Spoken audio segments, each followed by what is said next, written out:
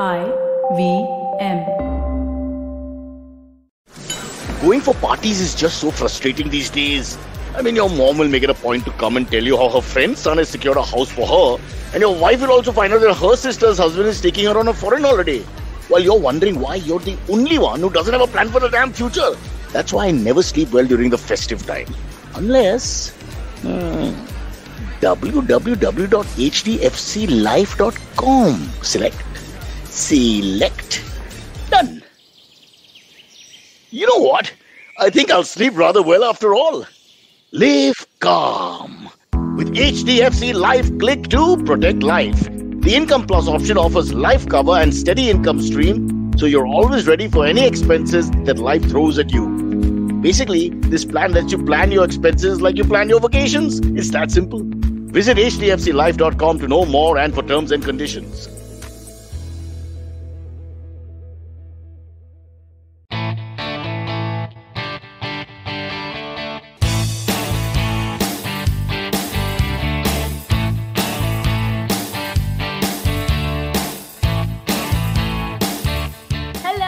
Welcome to a brand new episode of the Musafir Stories, India's very own travel podcast, where each week we share the journey of travelers in their own words and relive their experiences with you, our listeners. Hello everyone, welcome to a very, very special episode of the Musafir Stories. We are celebrating 5 years of the podcast this month. The Musafir Stories is a labor of love and wouldn't have been possible without our wonderful guests and of course you, our listeners, who have been a part of our journey over these years. Thank you so much for all your support and love that has kept us going. On the podcast today, we speak to Yunus Lasania, a journalist and a heritage expert who takes us on a walk around the remarkable old city of Hyderabad. As part of the episode and of course our 5th year anniversary, we are giving away 5 tickets to Yunus's heritage walk. All you have to do is listen to the episode and answer 3 very simple questions. Good luck and on with today's episode. You're the people pleaser, right? Oh, yes. Or then desperately seeking the one? Oh, wait, you're the one who doesn't think they're ever good enough. Oh. So much drama. And for what? Is it doing you any good? Listen to me. I'm Chetna, your favorite positive action coach. Yes, I'm the one who has been dropping all those truth bombs on every episode. Oh, no. And it's time you learn to say no to drama. That's also what my podcast is called. And a new episode is out every Monday and Wednesday on the IVM Podcast app, website, as well as all major podcasting platforms. So with that introduction, we'd love to welcome Yunus Lasania, a journalist, heritage expert, oral historian, host of the podcast Beyond Charminar, and also a curator of the Hyderabad History Project. Yunus, thank you so much for being on the podcast, and quite a bio to have. Running out of breath now to fit everything in one go. Thank you so much. Yeah, I mean, yeah, of course, I am primarily for most parts a journalist because I do. So most of it has to do with my love for writing. I am a writer primarily, but yeah, everything else comes afterwards. Yeah, thank you. And sure, through your intro, people would have realized that you have a heavy connection to Hyderabad and Hyderabad's history, right? Both through your podcast, the Hyderabad History Project that you curate on Instagram, as well as obviously the walks you do, which we'll discuss a little bit more about today. But tell us a little bit more about when all of this started. So for those of you who are maybe listening and who are not aware of Hyderabad's history, in general, so the last ruler or the last monarch of Hyderabad had his 50th death anniversary in 2017, February 24th, if I'm not wrong. At that point of time, I was working as a reporter with The Hindu, and I was starting to cover a lot of history stuff, heritage and stuff. So apparently there's a small thing that happens every year at his grave, which is not surprising. But then I was like, maybe we can do something else, and that's when I just met a couple of people who knew him and I actually pitched that idea for the Hindu Sunday edition, which was then just launched. So after I wrote that article, it kind of went like, I wouldn't say went viral like in today's terms. Like, how, when we say that something goes viral, it's like literally at every single place and across all over Google, right? Yeah. But it was very well received, is what I would say. Like, I got a whole bunch of emails, a couple of them from the US. I got some emails from Delhi about this and that. I remember some family member also emailing me. Bunch of my own family members also read that article I wrote, and then I realized, okay, so clearly people are interested in this kind of stuff, but nobody's writing things that need to be written. So that is what, so that 2017 March, incidentally, the same year, nearly the same time, someone introduced me to a forum and told them I can, since I have a lot of information on Hyderabad, I might be able to conduct walks. So incidentally, the first walk I did at that point of time was a food walk and not actually a history walk. I didn't even know about what the Badshah Ashur Khana was. That was like the first time. And then I did another walk another month later. And the thing is, I was also pretty much still learning about Hyderabad at that point of time. Right. So I think by 2017 ending is when I started I thought, I should do something like, something seriously. So, so that's just how it started. I just started very randomly writing about, and also it made me kind of connect with my own city. It took me, 26 years of my life to learn about my own city. So then, I thought people should also know about Hyderabad the way I'm learning about Hyderabad. And, history, like in schools, when we learn history, it's very boring. It's all just dates and this and that. So then I thought, I thought I should probably connect everyday buildings or everyday objects that people see to their lives. That way it would make more sense. Yeah, definitely. And I think this is something about the local history as well, right? That, obviously you living in Hyderabad would still be exposed to some amount of it in your curriculum and all of that, but people outside of it, it's even lesser, right? People in a different state. No, actually, the thing is, I don't remember reading anything about Hyderabad in history books. Right. Yeah, so yeah, that was a problem, like an inter-Andhra Telangana issue that was there. I think that's now been rectified, where Hyderabad history, Telangana history is there in our books. And I think it's a very Indian problem in that sense. It's not necessarily about Hyderabad. Right. People mostly grow up detached about their own city's history, and they basically have no sense of belonging, which I do have now. So I think in that sense, most of my work has always been to just, help people connect with their own cities. That's it.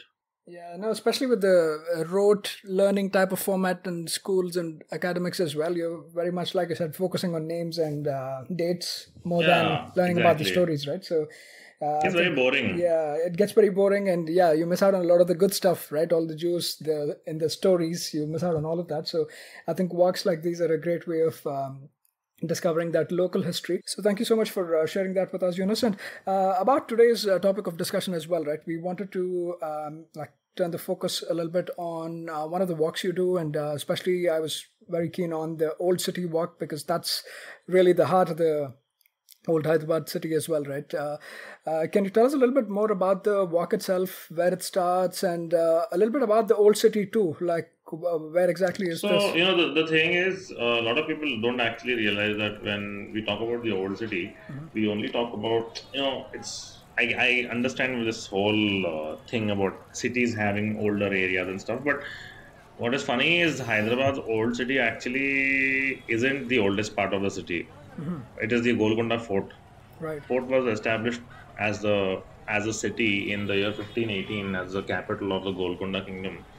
So Hyderabad was built much later in 1591 by the Qutub Shahi or the Golconda kings. So there's like a 70-something year gap between the fort and the city. So what I'm trying to say is that Hyderabad essentially used to be a new city to the Golconda Fort. So it's a little bit of a misnomer, yeah. Yeah, so I mean, of course, so the thing is, people do go to the Golconda Fort as well. They just don't realize that the fort predates it by that extent. But the thing is, the Old City was meant to be like this major, new, gorgeously built city which had everything, and it was that. And so the thing is, whoever is listening, so the Hyderabad was founded in 1591 by Mohammed Quli Qutub Shah, the fourth king of the Golconda Kingdom. The Golconda Kingdom is the dynasty that built the Golconda Fort, obviously. The fort was essentially a proper walled city, which is about roughly 7 kilometers in circumference. The boundary walls of the Golconda fort still exist. The fort was not enough for people to live in, which is why after a point the kings decided to move out. And that is why Hyderabad was built by Mohammed Quli Qutub Shah. So when the city was built, it was not just the Charminar. You had a whole bunch of, for that time, you had like a whole bunch of modern institutions that were constructed, like even a hospital called the Darul Shifa. Darul Shifa stands for House of Healing, I believe. Or you have Darul Shifa, you have the Badshahi Ashur Khana. For those of you who don't know what this is, an Ashur Khana is where Shia Muslims mourn the death of the Prophet Muhammad's grandson Imam Hussein every year. You have the Ashur Khana, and you had like a whole bunch of buildings that were constructed. So the thing is about the old city, we actually don't know how Hyderabad used to look originally, because the entire city was razed to the ground in the year 1687 by the Mughal king Aurangazeb. So the Mughals actually conquered Hyderabad in 1687, and they destroyed the entire city to the point where there's actually nothing much left from the original city. The Charminar, of course, is still intact. The Charminar, the Badshah, Ashur Khan, the Makkah Masjid, the Golconda Fort, the Qutub Shahi tombs, and maybe there are about 50 buildings left from the original city, I guess. Not more than that, or maybe I could be wrong. But what I'm trying to say is that there aren't a lot of things remaining from the city's original foundation. Just for context, the Nizams of Hyderabad, who come much later, the Nizams are actually commanders working under the Mughals. So essentially, they were part of the Mughal armies that destroyed Hyderabad in 1687, right? It's a very common thing across the world where you have a where you have a soldier becoming a general, and then from a general becoming a governor, and then becoming a king. So it's not a very unheard of trajectory. It's a very common trajectory. For all we know, after Hyderabad was destroyed, any other commander could have become the Nizam of Hyderabad, but it was fate eventually that chose the Nizams. And these are the Asaf Jahis, right? Yeah, the Asaf Jahis, yeah. So there's a gap of some 30-something years from 1687 when Hyderabad is destroyed up to 1724.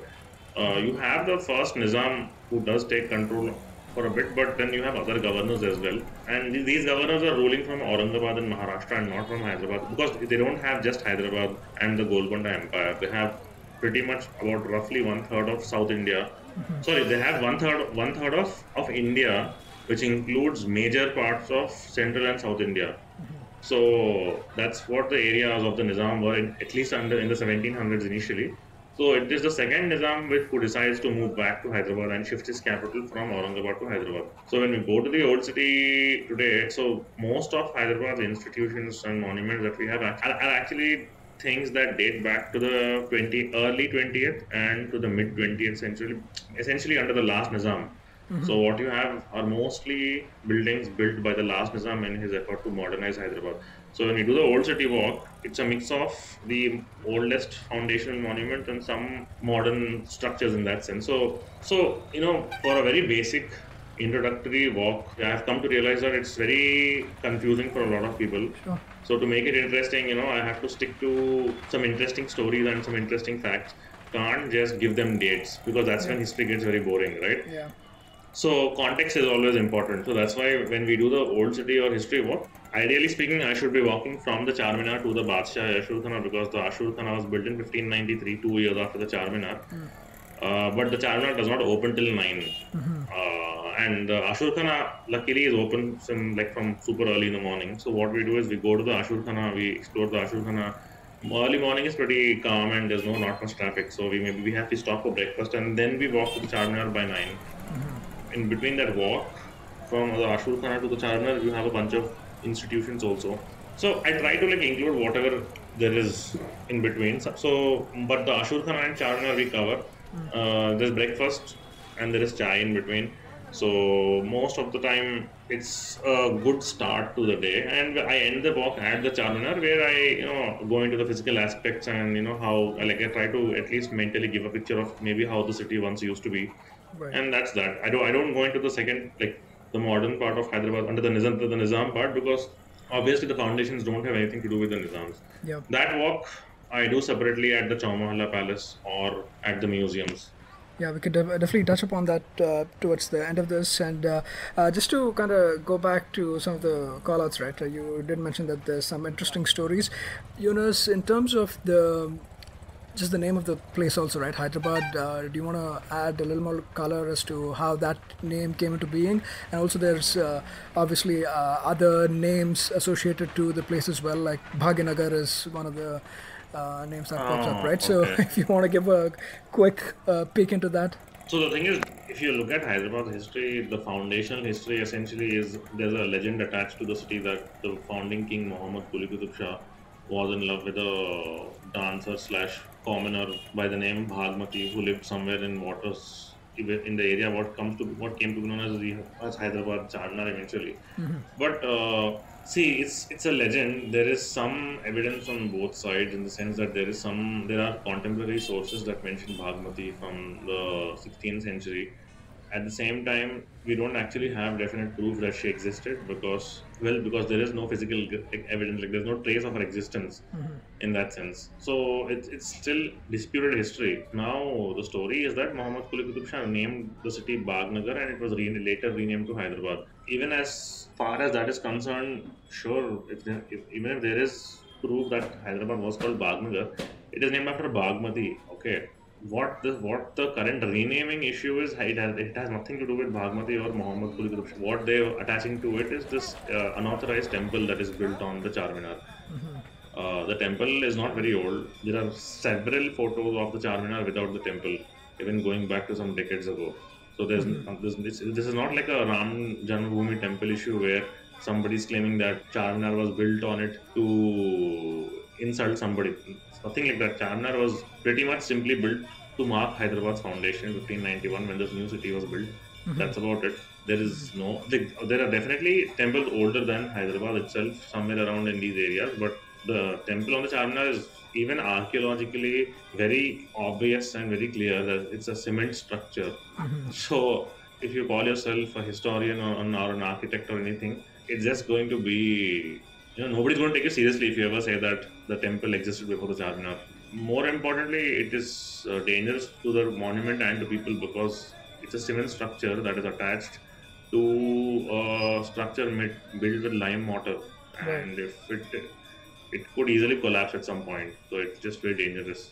Yeah, that's true. But like to your point, I think the history ties back to one like setting up of this new city, and there's also another thing I came across was that this is built just right after the plague or praying for the plague to end, something on those lines, right? So the plague thing also is not exactly 100% thing. It does correspond with the bubonic plague at that point of time. But as far as Hyderabad is concerned, I don't think that it is 100% certain that there was a plague. The idea to actually construct a new city outside of the Golconda fort was originally Mohammed Quli Qutub Shah's father. Okay, so it is not a new idea in that sense. Mostly from what our understanding is that the area where the Charminar is today was pretty much chosen because of the availability of water. Because Hyderabad was built, or I guess was founded on the southern banks of the Musi River, with the very specific intention of the requirement of water. So the plague thing may or may not be true, but the other issue is what it is. Right. Yeah, so thanks so much for kind of shedding some more light on those other stories also. I know some of them there is still a certain amount of dispute, but again, it's good to know the different kinds of legends and folklore that are associated to the names and of the place as well, right? And the Hyderabad Mahal, I guess, was the name of the wife of the ruler, I think? Yeah, so the official story says that the city was first called Bhagnagar, and after Bhagmati converted, she took on the name of Hyder Mahal, which it actually does not make sense because Mohammed Quli Qutub Shah's own mother was a Hindu. So if at all he married to a non-Muslim woman, her converting to Islam, I mean, I guess you could say maybe she did, but I don't think that would have been necessary given their history. Okay. So that's what I believe. That's why I said it's disputed history, right? So I always tell people they can believe in anything that they want to. Yeah, sure. No, but thanks so much for calling that out. And just going back to like where you began the work as well, right? Right. Yunus, you mentioned that you start this as the at the Badshahi Ashur Khana, right? Yeah, do you want to call out a little bit about that, like in terms of the structure, what it is, and also primarily like a Shia Muslim monument or place of mourning, like you said, right? That's what these Ashur Khanas are. Can you shed some more light and detail about that too, please? So for those of you who are not aware, Shia Muslims are essentially followers of the Prophet Muhammad's son-in-law and cousin, Imam Ali. So the Badshah Ashur Khana is a very specifically Shia Muslim monument, and the Charminar in fact also has a whole bunch of Shia Islamic influences in that sense. So do a lot of the foundational monuments, because obviously they were Shia Muslims, but there are a lot of local Telugu Hindu influences as well, which is a very common Indian thing to do by most of our kings. They mix it, the architecture, everything is a proper confluence. It's not necessarily a mix or anything. So it's just, they are kings who had some Persian sensibility, but they were pretty much in that sense Hyderabadi or from the state, from Telangana. They called themselves sons of Telangana. So the Badshah Ashur Khana was built by Mohammed Quli Qutub Shah in 1593, 2 years after he built Hyderabad. So going back to what I was saying, the followers of the Prophet, the followers of Imam Ali, who was the Prophet's son-in-law and cousin, are Shia Muslims. So essentially, if you look at Islam also, after the Prophet Muhammad's death in the 7th century, there was essentially an issue of who will become the leader of all the Muslims now. In that sense, that's pretty much what I can tell it to people who are not aware of, the intricacies of what happened post the Prophet Muhammad's life. Essentially, it was a succession issue. One of Imam Ali's sons, Imam Hussein, also gets killed in what is known as the Battle of Karbala. He was killed along with 72, I think, of his followers. His death took place on the 10th day of Muharram, which is the first month of the Islamic calendar. Because he died on the 10th day of Muharram, which is called Ashura, Shia Muslims construct Ashur Khana. The word Ashura means 10. So the Badshah Ashur Khana is essentially nothing but a Shia Muslim place of mourning, and the Qutub Shahis being the Qutub Shahi kings who had a lot of sense with regard to local culture, also encouraged local Hindus to take care to participate in the Shia traditions, which is why Muharram is a very mixed tradition, as in you'll find a lot of Hindus also going to the Ashur Khanas here every year. So that monument still pretty much stands. As far as I am concerned, it is the most important monument in the city after the Charminar. So that's why I always make sure I take people there, no matter what. Okay, yeah, definitely. And how far away from the Charminar is this? Maybe 7 minutes by walk. Okay. So fairly close by, and yeah, definitely even in terms of the architecture, right, looks like a lot of the Persian influences all this and on this as well, and very, very colorful also, right, some of the internal. Yeah, so you have it pretty much looks very similar to a lot of the architecture. You will probably feel like you're in Iran, is what I can say, or maybe even Uzbekistan for that matter. Mm-hmm. They did use Persian tiles, mosaic tiles. Unfortunately, a lot of the tiles have been lost due to damage over the years. But good chunks of it are still there. Okay. So it is still a very beautiful place. Okay, yeah, definitely. And from here, you mentioned that usually as you walk, you make a stopover for breakfast or chai or breakfast, right, before you. So the thing is, I would always stop for a proper Hyderabadi breakfast, which is keema, roti, etc., things like that, which is mostly non-veg. Mm-hmm. But then there is this thing called Govind's dosa bandi, which is basically it's a small push cart, which is actually pretty tasty. So the thing is, maybe out of 100% of the people who come, sometimes maybe just 2, 3, sometimes maybe just 1, sometimes maybe it's 5 who don't eat meat.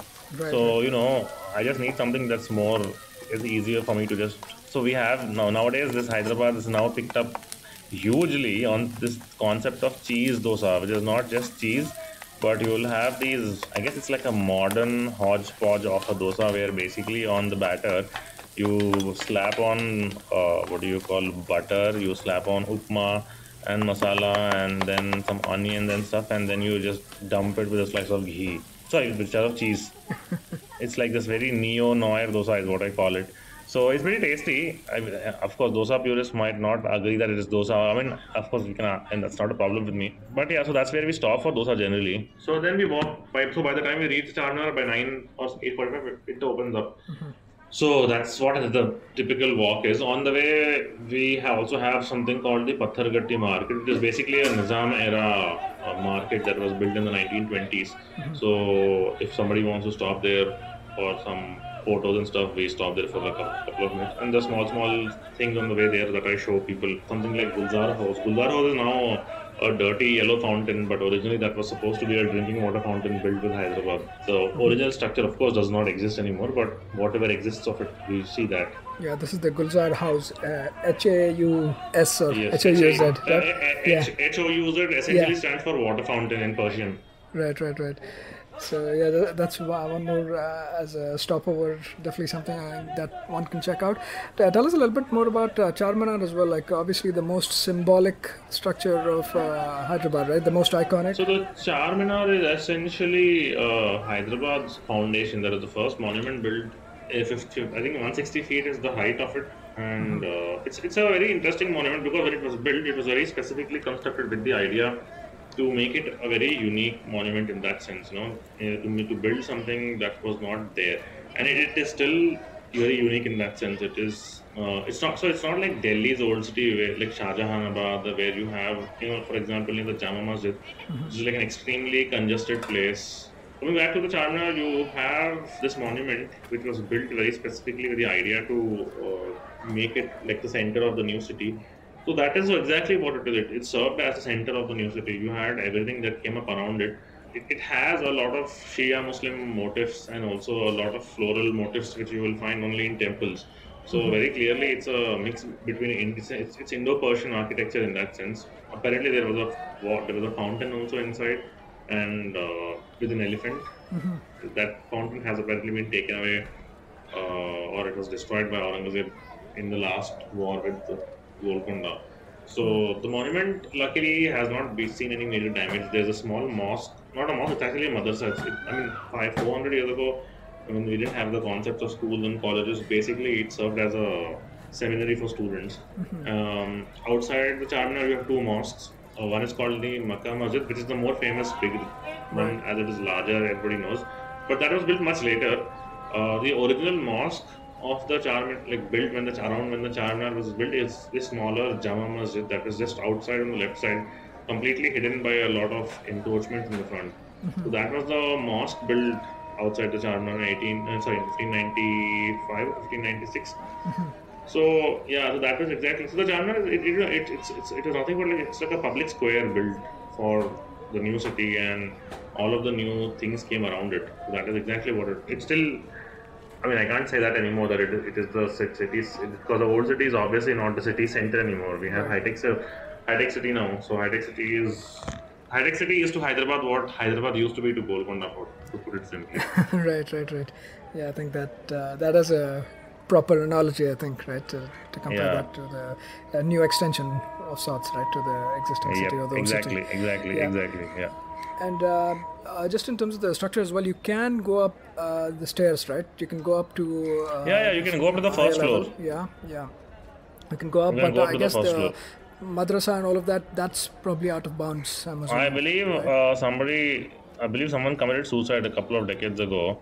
So after that, they shut down the monument for a very long time, and they reopened it, but they only allow us to go to the first floor now.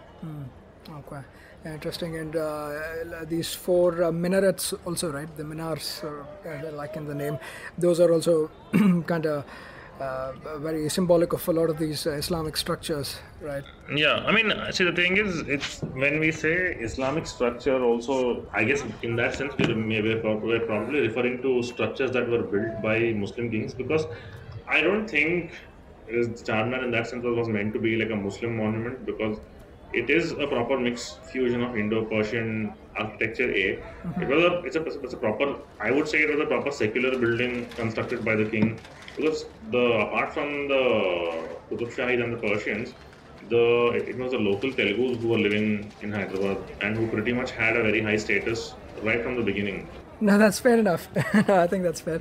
And also tell us a little bit more about the markets around Charminar as well, right? Because these are also very popular and not just very new also, right? These have been around for a long time, right, Yunus? So the thing is, the city, one of the main reasons why Hyderabad was built also was because of the necessity to have new markets. It's like this. The main or the more famous market is something called the Lad Bazaar or the Chudi Bazaar, where people, it is a bangle market, right? And there's a lot of shopping and stuff that happens there. So, what the history books tell us is that Hyderabad used to be this extremely fancy international city where it drew a lot of foreigners and stuff at some point of time.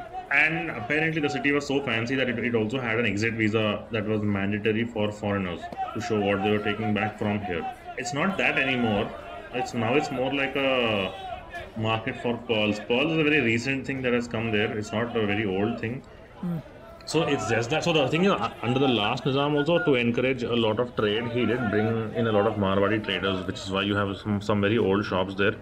These are shops that sell things like Itar, and basically on the way to the Charminar, there's a very old shop which has a board that says that this particular person was allowed to set up a fruit stall here by special permission from the Nizam. So you have these kind of things that exist, but as far as the markets are concerned, it's mostly local shopping, and also now there is a modern market for clothes, mostly for the weddings and stuff. Yeah. So these are the things that you will find there now. Yeah, Faiza would have told you a lot of our wedding our wedding shopping was done there. Like she did a lot of purchasing from there as well.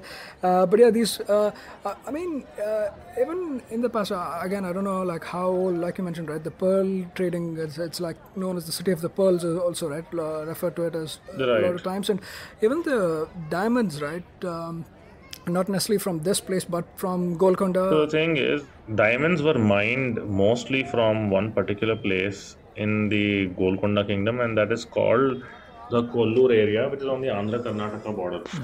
Some books also mention that is the place from where the Koinu diamond was mined. It's entirely possible. But the diamond trading that happened stopped back then itself. Okay, so it's not something that's happening now. There's a misconception that the Golconda fort had diamond mines because the diamonds were mined from the Kollur area and then it was cut and sold inside the Golconda fort. So the Golconda fort developed a reputation as a diamond market. So that's how the Golconda kingdom became famous for diamond trading. So one of the main reasons to move out of the fort and to build a new city also was the fact that they needed new markets for this kind of stuff as well. Sure. So the diamond trading was there, but the diamond mines ran out long ago. So it's not there. That market is not there anymore. Because we need to understand that after Hyderabad was destroyed in 1687, it became the capital of the Deccan once again only in 1765. So 65, 75, nearly 80 years is when city was pretty desolate and destroyed. There's we have old grain markets and Begum Bazaar and stuff, but diamond markets, no. Okay. And just in terms of the other structures from, say, the Qutub Shahi period, right? Are there any others that you covered during the work, or these are the primary ones? So earlier we used to go to the Makkah Masjid also, but now because of COVID, I think it's been shut for people. Well, there's Guldar House and Guldar House, Charminar, Badshah Ashur Khan. Of course, there's a Char Kaman. So the Char Kaman just comes on the way. So these are essentially you have these 4 huge arches that you come across before reaching the Charminar. So these arches were built as entrances to the new city of Hyderabad when it was built, with each serving a different purpose. Like the one on the western arch essentially was supposed to be where the original palaces were built. The palaces were also destroyed in 1687, and one side of the arch was essentially the entrance to a market and things like that. So those arches are still there, luckily. And in terms of, like I mentioned, these are mostly the Qutub Shahi monuments, right? What are the others that are, say, later during the periods of the Asaf Jahis? What are the other monuments that came up that you'd like to call out and are a part of your other works, Yunus? So sometimes, like I said, sometimes I also combine both those periods. So I do like a Charminar and Chowmahalla Palace, and the other place is the Nizam's Museum, where you have a lot of artifacts from the last Nizam's time, which were gifted to him on his completion of 25 years as a king in 1937. So that the Nizam Museum is a very interesting place. It's a private museum still run by the last Nizam's family. Sometimes I also do a very alternate walk is what I call it, where we don't go to all these places. What we do is we kind of walk from the Musi river from the other side. I try to cover, like for example, near the Badshah Ashur Khana, you have something called the government city college. So government city college is what was built around 1920s when Hyderabad was being modernized. So you have that city college, and then I cover like we can't enter the High Court, but we can at least see it from outside. And then you have this 1908 flood where you have a couple of markers on the main road from when the city was flooded in 1908. So we try to cover those places. It's like a very different walk that I do where we don't actually go to any major monument, but we see the lesser known things. And we end up at the end try to go to a radio service place which has been running since 1948 called the Radio Service. Okay, yeah, interesting. And just calling out the couple of places you mentioned, right? The Chowmahala Palace and Nizam's Palace. Yeah. All of these belong to the Asafjai period, and more so to the last king, right? Mir Usman Ali Khan. Right. I was really kind of surprised to find out, like, he, at one point in time, he was considered to be the richest person in the world, right? Yeah. He was also 1937 is when I believe, or 1938 is when he appeared on the cover of Time magazine. So he did. So the thing is, under Usman Ali Khan, it's not just that he was rich because they had a great source of income. It's also the fact that a lot of the income was directly through tax collections and farm. It's like you had the Nizams and you had state-appointed landlords who were supposed to pay the Nizams or the government a certain amount of money regularly. That was the whole point of the whole revenue of the state depended upon the tax collections from farmers, which the top of the food chain were the Nizams, and then you had the Paigas, and then you had the other nobility, and then you had the whole bunch of Jagirdars who were essentially revenue collectors. Like 60% of the entire Nizam state, which was the largest state in India among all the princely states, 60% of it was essentially revenue lands. So you can imagine how much of revenue was being collected at that point of time. It's not surprising that he became the richest man at that point of time. It was essentially a feudal system. It was pretty much but that was the prevalent situation everywhere. So there's no one to blame for that. So yeah, he was the richest man. There are a lot of stories about his wealth and how much money he had. And very surprisingly, he's one of those few people who, in spite of having a lot of wealth, never wasted it. People call him a miser, that he was a miser, but I don't think he was a miser at all. I think so. Misers don't spend on anything, but he was somebody who spent on a lot of money on Hyderabad to reconstruct the city. He spent money on the city's infrastructure, which not a lot of people did with that much interest. So I think it's primarily that he didn't spend it himself, and because he didn't look like a typical Indian king who had a lot of money, in the sense that he was not wasting it upon himself.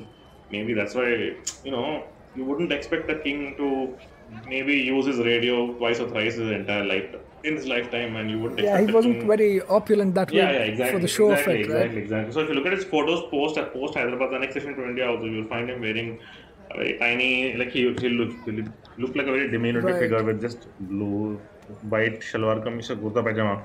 So even if you look at the older nobility class from Hyderabad, even those guys dress up even today. So compared to that, the Nizam looked very ordinary after he was not the Nizam as well. So but it's just that, like, that fact that he was the richest man, I didn't really know before I started looking into this, and obviously heard it on your one of your other podcast episodes as well. So that was quite interesting to find out. And a lot of these other palaces as well, right, of this era, the Falaknuma Palace, for example, is one of the others. Yeah, so the Falaknuma Palace, unfortunately, I don't have access to it directly because it's run by the Taj group now. So you basically need to spend some money on it to go there. I can't do walks there. Most of the rest of the walks are in other parts of the city. Like there's one walk I do on churches in Secunderabad. Abbots is actually a very interesting Nizam era place that has a bunch of monuments. Like, for example, there are churches like the St. George's Church, and there's a church called the St. Luke's Hindustani Church, which is a church that was built for Muslim converts to Christianity about 100 years ago. So where the service still happens in Urdu there because of that. Then in Abbots, you also have the Theosophical Society, and you have a Zoroastrian fire temple, and there's like Sarojini Naidu's house, and then you have what was earlier the British Residency and now called the King Koti Women's College. So you have a whole bunch of places in Abbots. So Abbots is where I do a couple of walks. Then you have Secunderabad, and then you have the Golconda Fort. It's not the main fort. I do walks in the periphery or the gates of the Golconda Fort, which have massive bastions and other pathways, and then we also do walks with the Qutub Shahi tombs. So yeah, so it's like a bunch of places in different parts. Yeah, definitely a lot of options if anybody's interested, and we'll definitely add links to Yunus's social media handle. So for anybody who's interested, can definitely sign up, and perhaps we can also try, and as a part of the podcast episode, we can do a giveaway for a few listeners, perhaps. Now, before we start wrapping up the episode, Yunus, one thing we definitely can't miss out is the food of Hyderabad. Obviously, you touched upon the dosas, which is fairly new piece of it, but biryani and Irani chai is obviously traditionally what is associated to Hyderabad. Do you want to touch upon that, where one should go? Yeah, so the thing is, if you're in Hyderabad, so it's very subjective. People generally run to the old city for Shadab and Nayab. Right. Okay, if you like it, it's not personally where I would go. Nayab is still nice for breakfast. You have like keema roti, bhaji urda bheja, and they have a whole bunch of options which most people love. And I'm sure a lot of people know this from Hyderabad. What you get in restaurant is not exactly Hyderabadi biryani, because Hyderabadi biryani is a lot milder. It tastes very different, and it mostly is something you get only at homes and at Muslim weddings or at weddings, because depending on which cook you hire. Good biryani still, my favorites are Grand Hotel. Grand is the oldest Irani cafe also, slash restaurant, built in 1935. Nearby you have Cafe Bahar, which is also another Irani restaurant. I've not been there in a while, at least I remember it being good. Then you have this place called Biryani Wala in Port Banjara Hills. This is actually very good. I would personally recommend it also to people. So now Hyderabad House is back. It's a very nostalgic thing for a lot of Hyderabadis, where it used to be one of the few places that would sell halim, marag. Marag is basically it's like a stew. I guess it's a rich soup, which is it essentially has pieces of like very specific parts of mutton, which are attached. It has parts. It is made with parts of mutton which are attached to the bone, so that it's softer. Then you have also, let me see, Bawarchi is also supposed to be good. Last I remember it was good, but I have not been there again in a very long time. Funnily, I end up going to Grand most of the time because it is my personal favorite, so I do have a bias there. Okay. Incidentally, Grand Hotel's owner they also run a chain of restaurants called Mehfil. There's one at one of the Mehfil chains at Sheikpet has very good biryani. It's also my personal favorite mostly. And in the old city, there's a place called, now it just opened recently, called Khan Mia. They do a very decent biryani as well, and they also have some other interesting things which people can check out if they're interested. Fanuz and Khan Mia run by the same person, but Fanuz is also pretty good. Like Fanuz, FANOOZ. It's one of the few places in Hyderabad which actually sells proper Hyderabadi food. Like marag, kya bolte, keema, lukmi and stuff. So if you want to try all those things, I would highly recommend that as well. But aside from that, I guess I would say Paradise and Alpha Hotel are two of my favorite places even today for breakfast, for like a proper keema roti breakfast. For chai, I love the chai at Alpha Hotel, Irani chai, Alpha Hotel, Grand, Garden Cafe. Yeah, I guess these are my three favorites for chai. Yeah, tell us how this Irani chai is different from the regular chai. I mean, here we primarily get like more Sulaimani, I guess, in Bangalore. But yeah, tell us a little bit about the Irani chai as well, how it's different. So Sulaimani is basically black tea, and I believe that has it's more of an Arab thing, because if you look, that's what Kerala has culturally speaking, because Kerala's Muslims are more closely linked to the Arab world than, let's say, the other Persia in that sense. The Iranians who came here, see, the thing is, the Iranians who came here didn't exactly come as rich people. These are Iranians who came roughly 100 years ago, and they pretty much came for migration purposes. Like, how Indians today go to the Gulf or the Middle East to make something of their lives, right? Pretty much the same thing. Hyderabad was easier, Urdu speaking place. A lot of people knew Persian also about 100 years ago. It's like many cases, one person or 3 or 5 persons would run one cafe together, and then you would have like a dozen or like half a dozen Iranians who would come down and then who would work at the cafe, and then they would slowly branch out and start new cafes on their own. That's how Irani cafes basically started. And the thing is, the chai is different because the black tea, the decoction and the milk are basically boiled for hours and hours together, and that's what makes it very different. So it's very different if you just mix in the tea, so the tea leaves, the water and the milk for like 15 minutes, and if you make your chai as against this particular thing, but it's a lot tastier in that sense. You can actually feel the flavor of the tea even though you add milk, because of course tea people who are very puritanical about tea say that you should not add milk and tea should be only had with hot water. Of course I disagree with that, but anyway, that's what makes the tea different.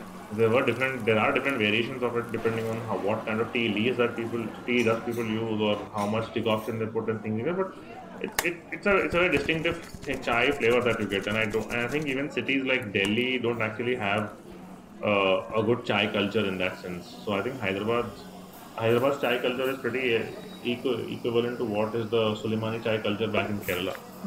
Yeah, no fair. And where do you recommend you say one tries out Irani chai? So if somebody wants to go sit somewhere and have chai, I would always say Grand Hotel is a good option. Garden is now they have to reconstruct the bakery again, so I don't know how long that will take. Paradise is also not a bad option, to be fairly honest. Grand Hotel, Paradise, Cafe Bahar is good. Sarvi Hotel at Banjara Hills is also a decent place. In the Old City, Nimra Cafe has become very famous, but Nimra is not exactly what I would say is the original Irani chai in that sense. Because a lot of places now have started to add a bit of condensed milk to the chai to make it a little tastier. So that kind of loses the essence of what Irani chai is supposed to be. So Grand, Cafe Bahar, Alpha Hotel is my favorite. Yeah, actually Alpha Hotel, Garden, these places still keep it real in that sense. Okay, yeah, definitely something to try out. And while we close this off, also give us a little bit of a sense of Dakhni or the Urdu. That's also very, I think, peculiar to this part of the country, right? I know in Bangalore we speak very similar Urdu as well. So it's a different. No, Bangalore also what people speak is Dakhni only. It's just a different variation of Dakhni. So it's a very long and complicated answer. But to put it simply, Urdu is actually a very recent language. It's not a very old language. This has come up in the 1600s only under Shah Jahan's time.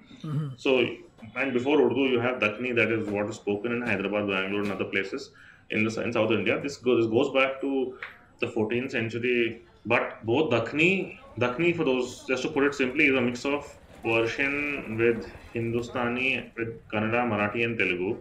Urdu is a direct mix between Persian and Hindi, or maybe not necessarily. I mean, I guess the dialects of North India in that sense is what I would say. Because the word Urdu actually means army camp in Turkish. Okay, it's because the thing is, Persian was like this high-level language of the nobility, of the elite. That is why all of the documents pretty much are in Persian and not in Urdu, and not until the 1800s, or at least not until the 1700s. Maybe I could be wrong about that, I'm not sure. But if you look at the evolution, you had both the Dakhni and Urdu that go back to Dehelvi in the 14th century. When Dehelvi comes down to the Deccan in Maharashtra is when you have it mixing with Marathi and then with Kannada, Marathi and Telugu. So in that sense, Dakhni comes first in the 1460 with something called Kadamrao is the first evidence of Dakhni that we have. So Dakhni continued to evolve until the late 1600s.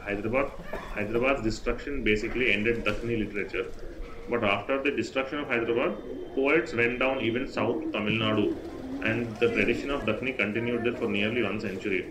But it was because of the Mughals who finally came, and because Urdu was adopted eventually by the Mughals and later by the Nizams, Urdu kind of became like this official language. But Dakhni continued to survive as a spoken language. That's why in Bangalore and Hyderabad, other parts of the South India where we speak in Dakhni, we read and write in Urdu. Right. It's a very weird thing, right? Yeah. Because you can't kill language so easily. So a lot of people don't realize this, because this is as much as Urdu is being targeted these days politically. Urdu in a way is what was superimposed upon Dakhni speakers. Sure. And though the base was the same, there is a very distinctive difference in the sense that Dakhni is more Dravidian and is more linked to South Indian languages in the way it is spoken and the way it's structured. It is structured. That's what I can say. Interesting. But yeah, it's just very fine and very nuanced, I think. It's there's like little differences, but we definitely do use very common words like manje, nako, kaiko. So manje is not actually used here. It's not? But Okay. no, so manje is used in, like I said, it's used in Tamil Nadu, it's used in Andhra Pradesh. Right. But like the things like kaiko, nako, how, these are all from Marathi, right? So, Right. Yeah, that's true. exactly, right? So people don't actually get this. So, and even if I tell someone in Hyderabad that what you're speaking is actually, it has parts of Marathi.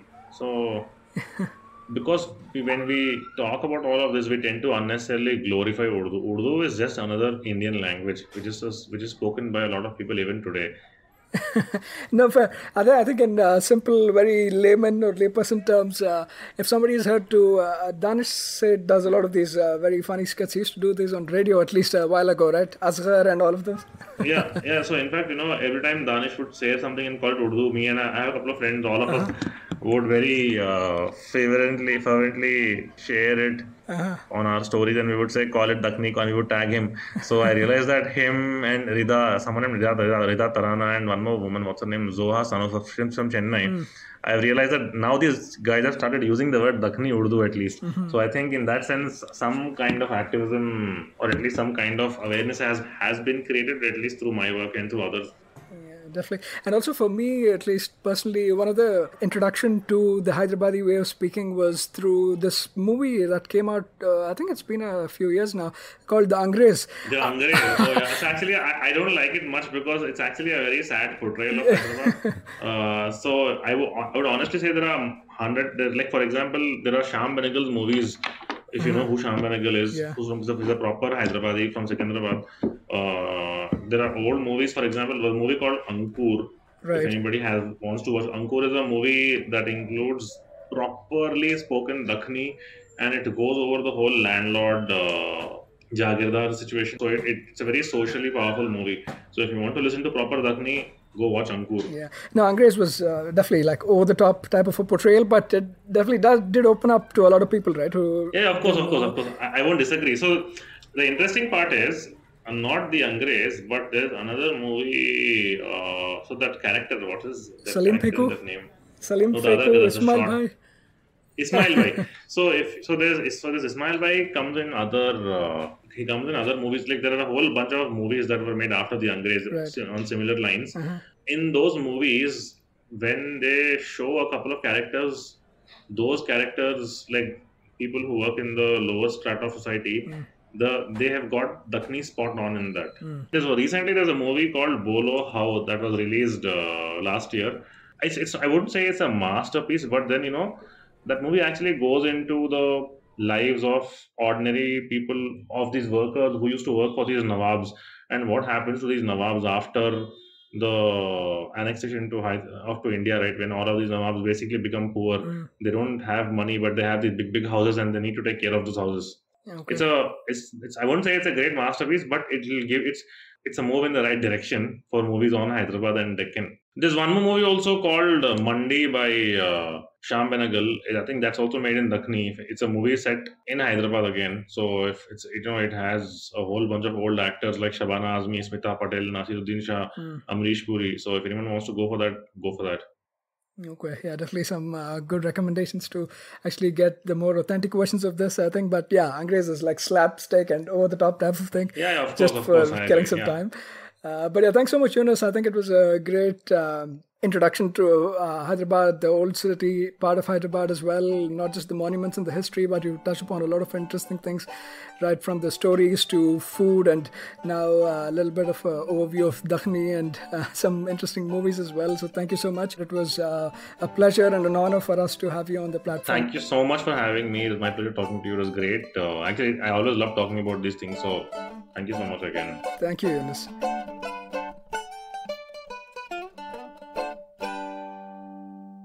That was yet another great episode on the Musafir Stories. Make sure to show us some love by sharing the podcast with your friends and family. We are on Instagram and Twitter at Musafir Stories. If you like this podcast, don't forget to check out other interesting podcasts on the IVM network. You can listen to us on the IVM podcast app or the website.